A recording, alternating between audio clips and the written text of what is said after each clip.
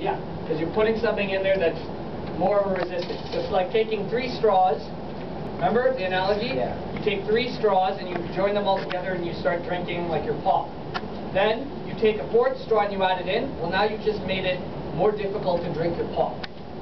But if you took all 4 straws and put them into the drink and drank from 4 straws while 4 straws are there, it's way, like, you get way more drink that way.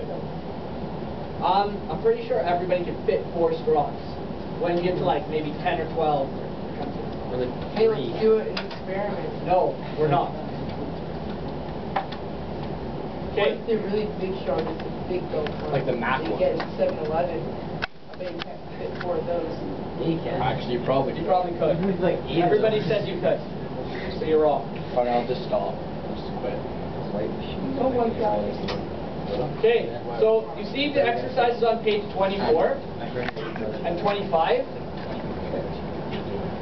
It's asking you to find the total resistance.